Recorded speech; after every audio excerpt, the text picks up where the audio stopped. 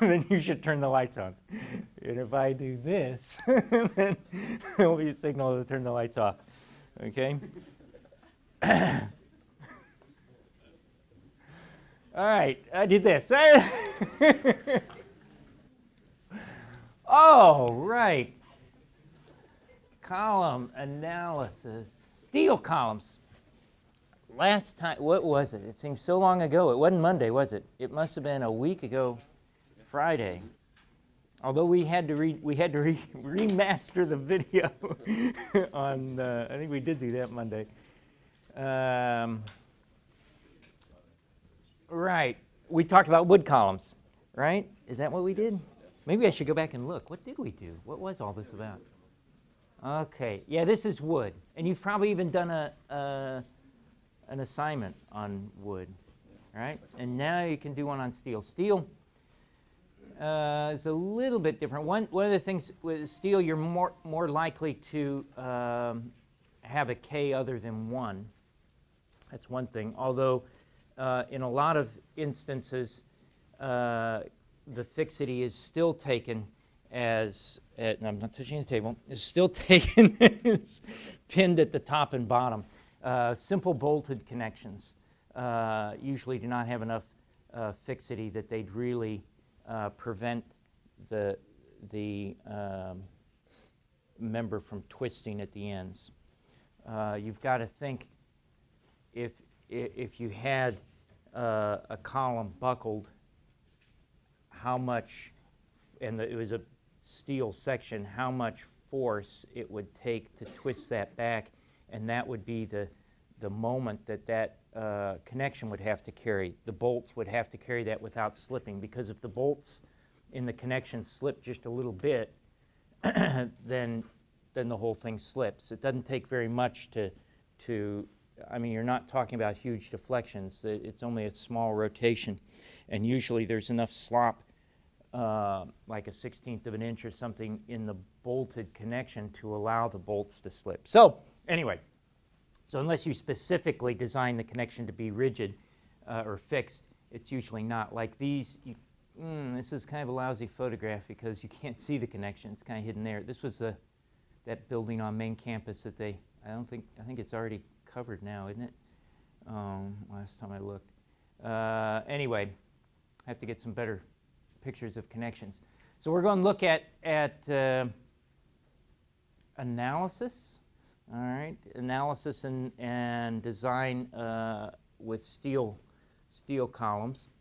Analysis, of course, you've got the column given to you. The column size is given, and you're just going to check the actual. There's the procedure that Engel describes in the textbook is more of a what would you call it? Follows the Euler equation. It's more of a pure theoretical approach to it, I suppose. The way it's actually done in steel design, there are a few more variables that you have to take into account, and the equations become a little bit more complex.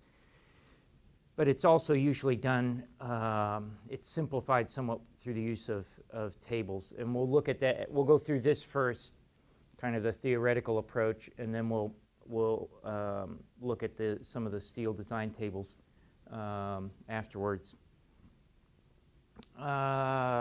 Basically, what you want to do in analysis is to see whether it's going to fail through buckling with the critical buckling load, or whether it would fail due to crushing, which must be this right here, if it yields first. It's either going to yield, when we mentioned the other day that this equation, the curve of this equation, is actually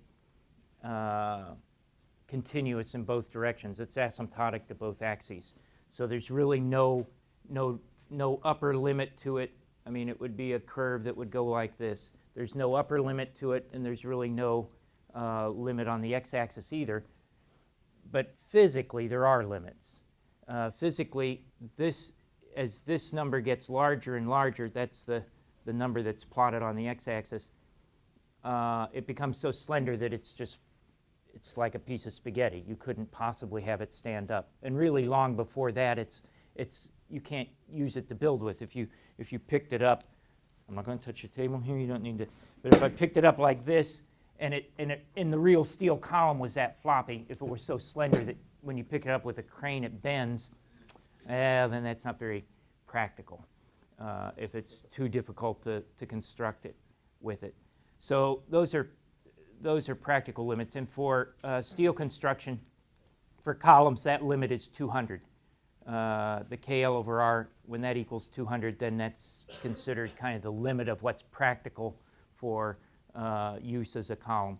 The other limit, Fy, this limit, is the yield strength. And you cannot exceed the yield strength because the material would fail. That's where it starts to plastically deform.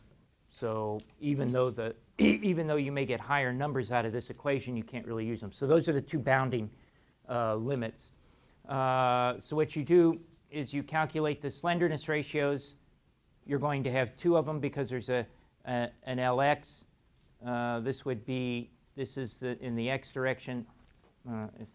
It's not very easy to tell. And this is in the y direction, right? Coming off of this plate. That's the weak axis. This is the strong axis. So it could potentially buckle in either direction. With this column, it's obvious it can only really buckle in the weak axis because there's no intermediate bracing. If this piece of bracing came down and met it like at the half point, then that would be maybe ambiguous. It would have to buckle in an S about the weak axis, so the L for the weak axis would be lower, and this would be lower, so you'd get a higher number, potentially than having this high and this high. You know, if both of them are high and both of them are low, you don't know which one's really going to control. The largest of these two ratios, you do the x and the y, the largest of them is the most slender, the more slender, and it would control. So you take that slenderness ratio, you plug it in here. Well, first you check it against the limit. Okay, then you plug it into the Euler buckling stress. You get the critical buckling stress. This has no factor of safety on it at all. So you have to put some sort of factor of safety on it. I think the one that Engel uses is 3, so I just kind of picked up on that. If you put something like that in there, then you get a safe or a usable buckling stress. You can compare that to make sure that doesn't exceed the yield stress. And then the allowable is simply the lesser of these two, either this one, which would be with the safety factor on it, or the yield stress. And then you take that, whichever it is there, that becomes the allowable. That's this allowable. You plug that in to this equation. This is just the P over A, so multiply the stress times the area, and that'll give you an allowable load. And that would represent an analysis, right? You've given a size, you've found what its capacity is, the capacity of that column. The other approach would be design, and that is, let's see, does it say design? Design. Oh, column length. I saw it there, column. That's the length of the column is given. Okay, the support conditions, material properties, and the load, and you have to find the section. You're trying to design the size of the column. That's the design part of it. Here, this is the Euler equation. I've just taken, I've solved the R and the A, which are both, whoops, where'd it go? Both in here. If you set this to P over A, bring the A over here, get the R up here, you can solve for a term that is AR squared. And AR squared that quantity happens to equal the moment of, oops, man, I'm not going to, the moment of inertia. So you can rewrite the equation in terms of moment of inertia. This isn't real commonly done because you'll see when you do it with the actual steel manual, this isn't really necessary. But to follow kind of using the Euler equation, this is about the only way you can do it, because otherwise it's purely trial and error. You have nothing to target. So this allows you to plug in the load and the slenderness given a length, and this will be the constant for steel, tack on a safety factor, and you target a value of the cross section, the moment of inertia. Then you can take that moment of inertia and find one out of a table that is at least equal to or maybe a little greater than that required moment of inertia. So that allows you to design it then. Pick a section based on that, because otherwise you don't have, if you just go to the property tables, what you've got in the back of the textbook, there's no load associated with those, so you can only pick it based on the moment of inertia. Okay, so doing that, how do we do this? So use the Euler equation, right, to find, you solve for that, which is equal to that. You have to do it for both axes because this will be one number, this KL, you'll have a KLY and a KLX, so you actually do this twice and you get an IX and an IY. You have to find them both, or find a section that satisfies both the IX and the IY in the table. And then satisfying it means equal to or greater than both of those values. Then you check the slenderness ratio, make sure you don't exceed 200. Calculate the Euler stress. So you put you've now picked a particular section. You'd use that section and essentially analyze that section. You take those numbers, put them back into the Euler equation, calculate the Euler stress, put a safety factor on it so you get a kind of a safe Euler buckling. Then you check that against the limit. This is just from here down, it's just like the other procedure for analysis. And then you can calculate a allowable stress.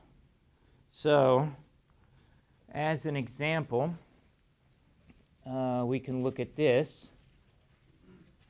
This is one, and here in a minute we'll look at determining these Ks, but for right now let me just kind of assume that they're given.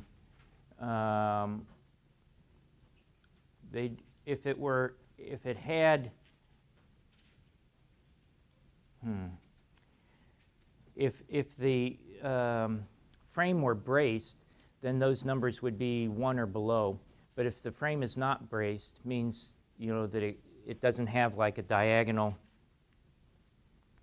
Oops. It doesn't have diagonal bracing like this frame did here.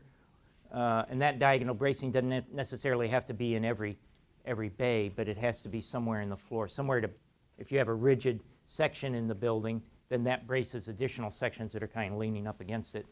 But assuming you don't have that, then it could potentially, you could have a K as high as 2. That would be the flagpole case that we looked at. Actually, you could have if you had it pinned at the top and the bottom, and with side sway, you could have a K all the way to some incredible value because it would just fall over. All right, there would be no limit to that, because it wouldn't curve, it wouldn't develop a curve, it would just flop over. As soon as you start fixing this, then this curve, then it would hold it up, and if it were totally fixed here, you'd get the mirror image curve top and bottom. You know what I'm talking about? Yeah. Okay. Good. Anyway. We'll talk a little bit more about that with K in a minute, but that's the explanation for why K is over 1 here. Then there are these brace lengths. It's braced at the center, so half of 19 must be 9.5. So it's 9.5 on the weak axis, and then the full height is 19 feet. We want to put a load on it of 65 kips, and this is the design procedure. You want to design it. So we can go through this, and then the analysis is kind of the same as the end of this. It's more or less the same. This is A36 steel, which used to be pretty much the standard. I think that's probably most of the examples in Engle were done with A36 steel. In the last decade or so, A50 is probably more common because it's about the same price to produce the two of them, and A50 being stronger, that it's more commonly used now than the A36. So those are the two choices. And the E modulus for all steel is exactly the same, this number. The behavior of it as you harden steel, it becomes, it just goes further up that curve, the stress-strain curve. So you'd go from 36, it would go higher up to 50 before it yielded. So this one's got a yield strength of 36. And we'll use a safety factor 3. Okay, so step 1. Want to determine these two I's. We're going to design it. So we use this version of the buckling equation that solves for I.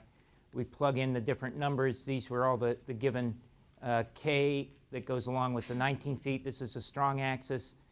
You have to remember to convert the feet to inches because this is in inches, and you want the answer to come out in inches. In this side, you've got the Ly, which will be half the height, and a different K that goes along with that. And you remember to stick the safety factor on it. So this comes out to be, these are the two I's. Now, from here, you'd go into, with those two numbers, you could go into a table. You could just use the table in the back of the book. What's a little bit difficult there is that it's not sorted by I. It's sorted by groups, I think, of depth, like all the W8s and then the W10s and then the W12s. They're all together. On the problem on the computer, I gave you I gave you what group it falls into. So then you can use the tables in the book. On this one, it's a little more general. I mean, this example, and I'll show you another table that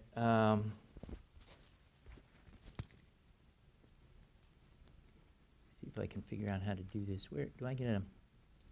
How come I don't have a mouse? Ah, he appears from nowhere. The mouse. We don't want to end screen. Screen. Switch programs. Oh, this could work. Oh. Oh, that was wrong. Oops. Okay, wait a minute. Let me do it again. I can do it right if I give it 2 chances. Everybody gets 2 chances, right? Okay. This one. Okay. All right. This is one of those tables. This one's sorted. I mean, it's just all the section modulus, or all the steel sections sorted by moment of inertia. And on this table, the strong axis is sorted. And I think I've got another table that must be weak axis sorted. So the advantage of this is you can go down the list, right? If I'm trying to find the one that comes closest to, oh gosh, now I should have remembered that number. What was that number? 150, 140, let's say it's 140. I think I've got it highlighted on here anyway. Whoa. Hey, it must be this one. So by the strong axis, okay, maybe I can, PowerPoint. Ah, shoot, that's not right. Come on.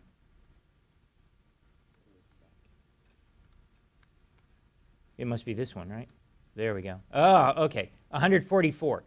No, 134. 134, these are the numbers I'm looking for, 134 and 12. Okay, now can I get back? Oh, man, this is really... Okay, 134. So I'd come down this list. These would all fail. 120, 129. I have to go bigger, equal to or bigger than 134.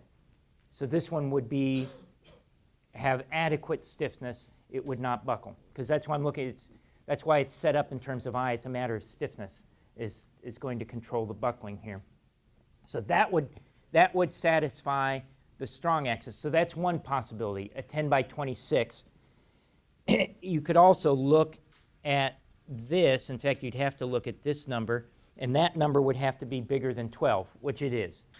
So that would be a possible winner. I couldn't go any lower than that in this table because this would fail. They both fail, in fact. So a 12 by 19 is not going to work. A 10 by 26, that would work. The other possibility that I might look at, would be sorted by y-axis. If I went down that list till I came to 12, here's the one that comes closest to the y-axis. Well, it's way over designed for the x-axis, so this doesn't look like this is actually going to make it be better.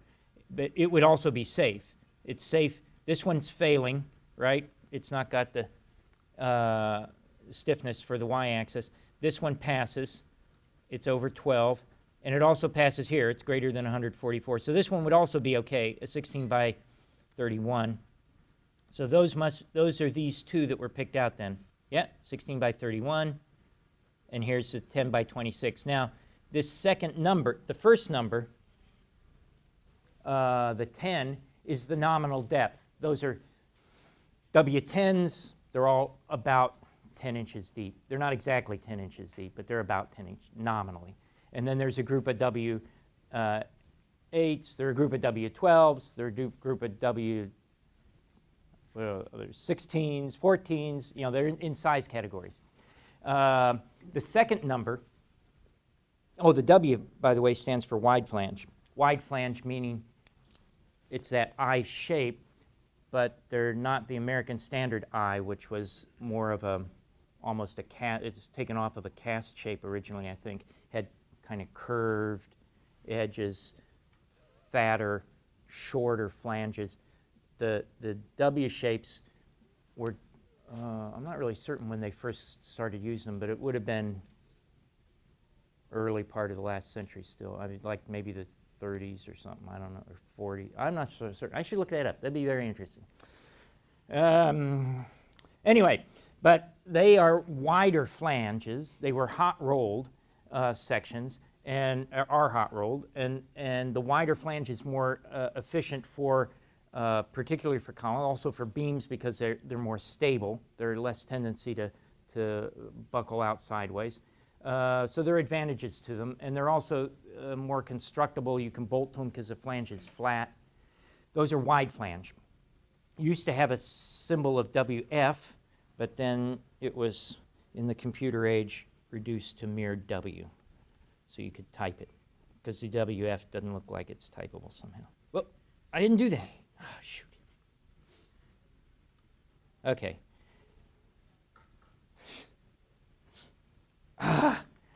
This thing's, it's not a very good mouse, I guess. It's not a mouse at all. It's a finger. It's not a very good finger. Okay, so we'll use this one. So these are the two choices. These are the weights, right? That's what I was getting to. This one weighs less. You pay for it by the pound, so that's a more efficient one. So given the selection here, both of these pass.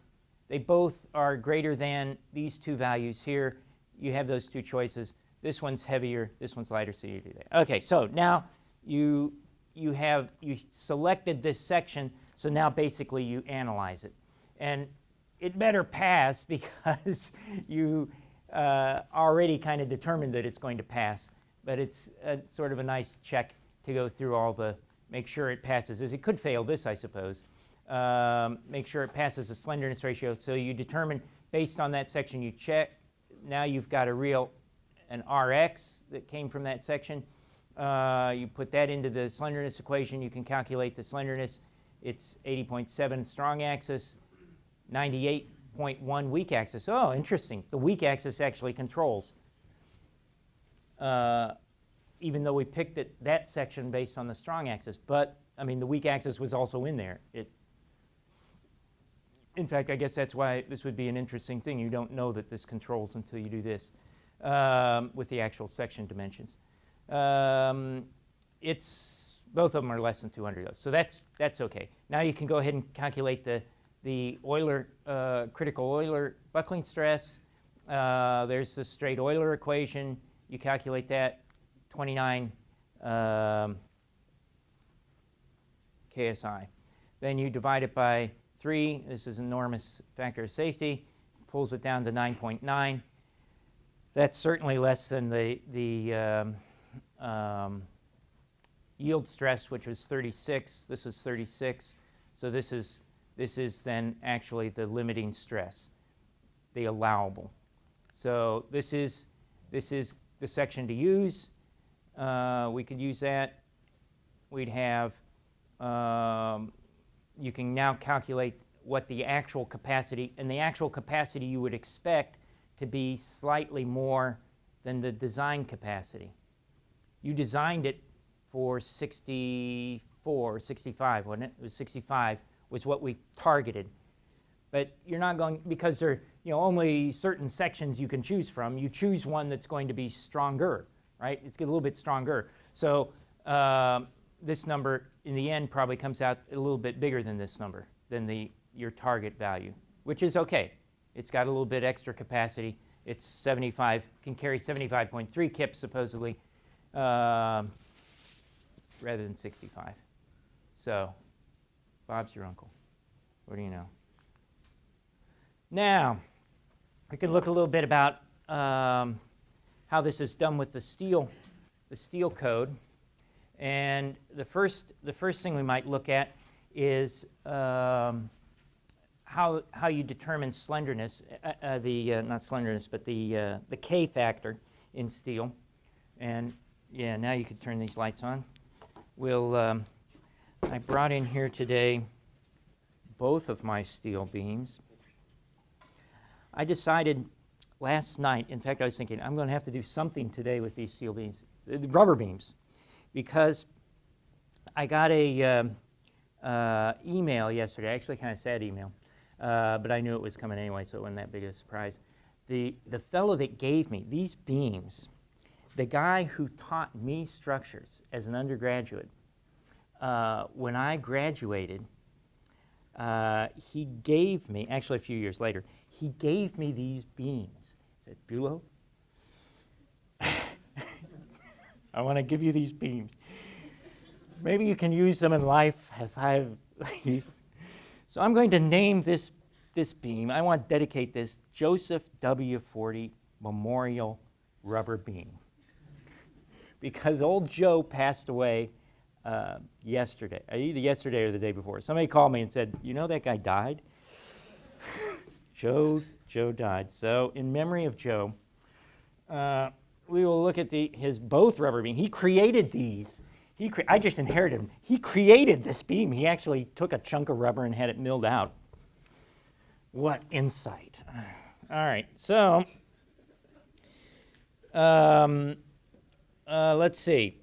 In terms of, if this were totally free, you'd have a pinned at top and bottom. You'd have a K of 1, right? K would be 1. This is the kind of classic case. For that to happen, this has to be fairly weak. I mean, if this was stiff and they were joined fairly stiffly, whoops, then when you tried to rotate this would restrain it. But if this was very thin in relation to this, then this would just go ahead and twist. So this would, maybe you should come up here. It's a little bit heavy. All right, hold it about, well, just don't let it fall over. Okay. So if this wants to, why don't you let it buckle? You pull it out like it's going to buckle. No, down here. Okay, but don't let it slip at the top. If this just twisted, that would be the K of 1. If it didn't twist, if it were stiffer, this is stiffer, then it would start to pull this back straight. If it were infinitely stiff, it would hold it rigidly straight, and then you'd get the if it was pinned at the bottom, the 0.7, or you'd get the 0.5 if they were both pinned. Thank you. All right, so that's what this chart's exploring. Oh, and the other thing, wait a minute, don't turn the lights on yet, is with side sway. If it's pinned top and bottom and there's nothing bracing it, imagine this as a frame. Whoa, okay. Okay, so if it's pinned top and bottom, the whole thing would just collapse, right? That would be this with, no, side sway uninhibited, and these are the ratios relative, these are two column, let's see. Yeah, top and bottom. This is top and bottom, okay? And if the top was not braced at all, this is the not braced end, and this was not, pinned and pinned, then you'd have an infinitely high K. Oh, that would not be too good. If it were fixed at the bottom, okay, you still had side sway, but it were fixed at the bottom, this is, and allowed to side sway, then this would be the flagpole case. And this is totally not fixed at the top, okay, pinned at the top. That would be, oh, golly. Okay, that would be, okay, this is the top, the free top, going to a totally fixed base. And you'd pass right through that point. So you'd have a K of 2.0.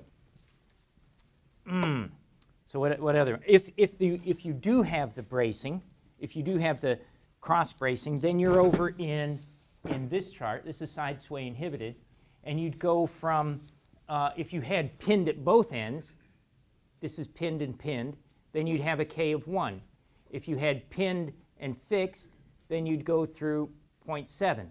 If you had fixed and fixed, then you'd go through, you're drawing a line across here. This is a nomograph, is what these are called. You'd have 0.5.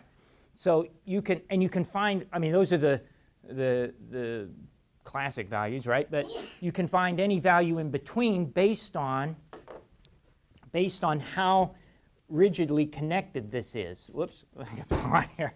Okay, whether it's really fixed or there's any degree in between totally free to rotate or totally fixed.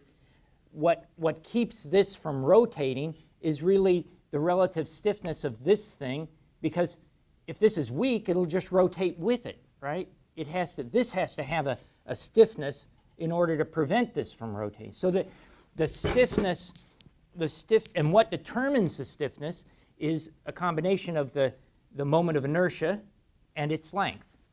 Should be I over L, shouldn't it? Should be I over L. Yeah, oh, it is. I over L. So the ratios of the I over L of the column and the I over L of the girder is what gives you this value, and that's what you plug into over here. So this is what these numbers are, where these numbers are coming from, the relative stiffness of that connection. So you take the stiffness of the connection that's provided by, actually it's not really the stiffness of the connection, it's the stiffness of the members around the connection. It's assuming that the connection itself is totally at the capacity of the members, and that the only thing that's going to be able to flex are the members themselves, the column and the girder. So, and you have, these are summations because you might have, look at this, columns above columns, beams next to beams. So there could be, at one joint, you could have 2 columns and 2 beams, and then you'd have to sum the two, the columns, that would be up here, and sum the 2 beams, and then you get a number, and then you plug that. So this is why in practice there is quite, for steel particularly, there's a range of Ks. So it also, the same thing with concrete. You'd go through exactly the same chart. In fact, this same chart is used for a concrete design, and you have to determine it's a little bit more trouble to determine the stiffness. But you do that, and you get a fixity for the concrete. For wood, it's not generally used because you can't get that degree of fixity generally without a big kind of bulky connection. It's usually K's just taken as 1 for wood, and you better not have side sway.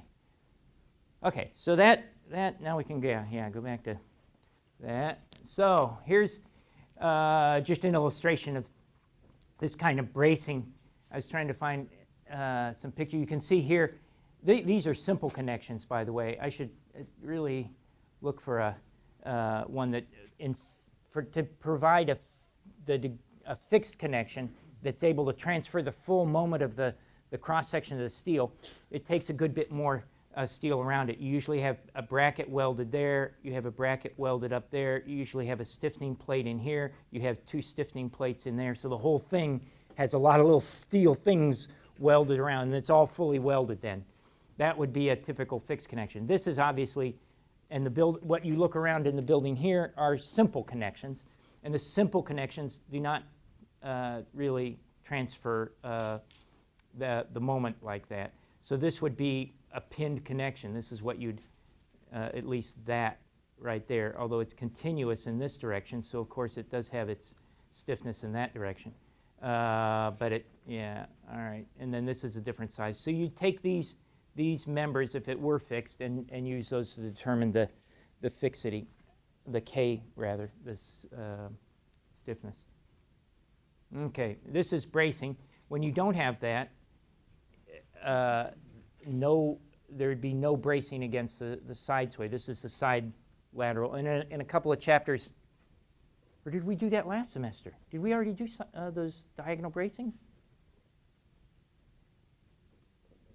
Oh, I could see these guys. I think we did. It was last semester, wasn't it? We looked at this exactly. We calculated right after we did trusses, because it's just kind of a 2/4 member in there. And these are very obviously, look at that. It's just, must be deliberate. They put it with one bolt there. That's kind of unusual that you connect things with one bolt, unless you're deliberately trying to reduce the moment, that you don't want to transfer a moment. So they must be deliberately trying to avoid putting a moment on this for some reason. I don't know why.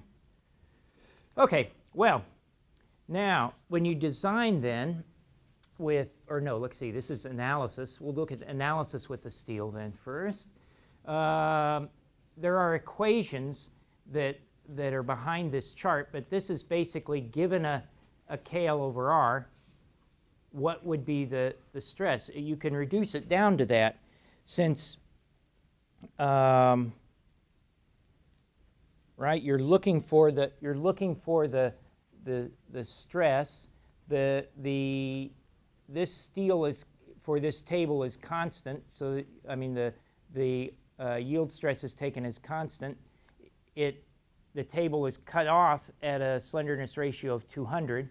So I mean they put the values in here, and they build into these equations the yield stress. So you can see at a certain level it kind of tapers off. Like here it's changing. It's probably changing more rapidly. I don't know, 5 to 4. Well, doesn't look like. It's almost the same, isn't it? Don't make a liar out of me. But down here at this end, this approaches. Maybe I should say it that way. It approaches the yield stress. Although here in the steel manual, of course, they put a safety factor on the yield stress as well. So this is the yield stress with a safety factor on it, basically, a little bit lower than the 36, and then down here it'd merge in. It's a smooth transition in the curves, the way they do it in the steel manual, rather than the way Engel describes it as kind of that yield stress limit. But what you do, you calculate the slenderness ratios. Okay, so you come up. Hey, oh, what was ours? 134, right? 134. So maybe you'd come in here, or it was 130 something. No, it wasn't really 100. Whoa, that's not going to look very good. Only has a, well, no, that was about right. It did. Oh, it's not too far off. Because I think we had, oh, it was 100. Yeah, it seems like it was 130 something. And this is coming out to be 8. I think it was 134, 8.3. And actually, we ended up with 9.9. So that safety factor of 3 is really pretty high. The steel manual uses 27 over 12, I think. So what's that? It's more than 2, but it's not much more than 2. So in truth, the safety factor is a little lower than what Engel describes. So he got up to 9 in that example we did, and a better value or accurate by the steel manual would be closer to. But you see, this is also simpler. You have to determine the controlling. I guess you do have to do both slenderness ratios. You take the one that's smaller, larger rather, and you come in here and find that gives you the allowable stress directly, this is the allowable stress directly, then all you have to do is plug that stress into the equation FA to get P, and boom, you could immediately have your capacity. So to get the capacity of the column, all you need to know is the slenderness ratio. You know the and the grade of steel. The grade of steel, the slenderness ratio, and you can immediately see what it carries. So that's pretty good. I mean, actually, you could probably do this. You should do this. You could take this table, go upstairs, look at that column that stands next to your desk, figure out, you have to measure it, figure out what it is, look it up in a table, see what the R is. You know the height. It's undoubtedly pin top and bottom, and you could see whether the roof might fall on your head. You know what the capacity of the column is anyway. Then you'd have to figure out the tributary area of the roof, and you'd have to figure out what the snow load is on it right now, and what if it got ice ponding. All right. So design is also a lot simpler the way the steel manual approaches it. It also has, you can do this with equations, but it's a lot easier to do it with the tables because the way the steel manual just gives you basically the analysis equations, the Euler equations. And if you tried to design it with the equations, it would be more or less a trial and error process. The only way to effectively design it is to use the tables that are set up like this that you can go into and find members. So given a member, no, given a length, this is, yeah, and a load. Okay, so you're given a load, you want to pick a column. So what you'd have would be a number like, I don't know, we could say 100 or some number. Oh, we had 60. What was it? 65. 65, except I forget the height. It was 19 feet, too. Oh, but that's, okay, this is KL. So you'd have to multiply that by K, which was like 1.5. So 1.5 times 19 is what? Ooh, oh, sorry. But these numbers are all for the weak axis. These all assume that the weak axis would fail. So what was the weak axis? It controlled anyway, didn't it? It was 98. Oh, it was half that. 9.5 times, oh, let's just say 19. I can't think of all these numbers. So you have some height. You have to calculate the KL. This is KL for Y, for it assumes weak axis. And you come in here, maybe we had 19. Oh, that would be sweet. Look at that. It does come out to be, that's totally unrehearsed. Except this is a W8. Okay, a W8, this would be a W8 by 28. These are the weights. This is the size group here. So this is an 8 by 28. This is an 8 by 24. This is 36 KSI. This is 50 KSI. So coming down 36 KSI, about 19. Well, let's see. This one would fail. Wait a minute. Okay. Yeah. If we wanted 19 feet, it wouldn't work at 19 feet. If we're only 18 feet high, we could have carried. If we really wanted to carry 65, we'd have to turn the page and go to a W10, which I think is what we ended up doing anyway, right? So you have to. What you do is you come into this table with one of these numbers, a target number, and you come down until you find your number that passes. This would not, if the number was 65, this would fail. 69 would pass. So this one would work. It would work for that height. So that might not be high enough. So really, I guess you enter the table with the height, and you'd say, oh, that fails. And then you have to turn the page. You have to go through several pages. They have a page for every single column. So this goes on for 10, 15 pages for all the columns. And you can then at least pick, and usually you have an idea of the size you want anyway, but you can see the capacity pretty immediately. Now, if the strong axis is controlling, and this you'd know in advance, because would you know it in advance?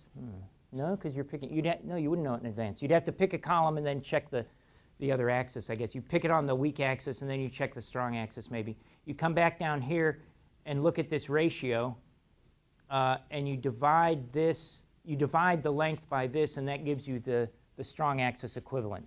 So this is typical kind of code tables. They're very dense in a sense. Rather that they could have made a whole other set of tables for strong axis, but it would be the same tables. You can convert from one to the other simply by dividing the length by that number. So divide the length by that number, then you can come in and use this same table again. So it's, I guess what you can see from that is, on one hand, it's in actual practice, you are able to select steel members much more readily. It's still based on the same attributes. The slenderness ratio basically controls the strength of it together with the ultimate strength, although that plays less of a role, right? I mean, look at this. To go from 36 KSI up to 50 KSI, you only get, in this case, from 87 to 88. So you wouldn't guess that from there, right? That's interesting to note. It depends where you are in the range. The lower down you get, see, look at this. And, oh, isn't that interesting? Because these ones at the low end of the range are definitely controlled by buckling. The ones at the high end of the range, up here, this is only 0 high. Oh, okay, 6 feet high. That's very short. That would be one that would be controlled by the yield stress probably. So there, the yield stress makes a difference. You know, 55 to 208, that's making a big difference because this is the yield stress, P over A. But where buckling controls, down it gets longer, right? Here, 27 feet, now it's 27 feet high. Well, then P over A doesn't make much difference. It's controlled completely by the buckling. And the buckling, think back to the buckling equation. Where was the buckling equation? Somewhere. Where's the buckling equation? No, no, no, no, no. Well, no. Yes. There's no, Fy doesn't come into it. There's no Fy. It doesn't matter whether Fy is 36 or 30 or 50. It doesn't matter. You still get the exact same critical stress. Oh my, that is interesting. Whoa, what a terrific test question. Look at that. Okay, so down here at this end, it doesn't matter which steel you use. So you kind of wonder, well, why? Well, you can see why we stuck with 36 for a long time. There wasn't always an advantage of having higher strength steel. But, you know, okay. Well, end of the show. There you go. Have a good weekend.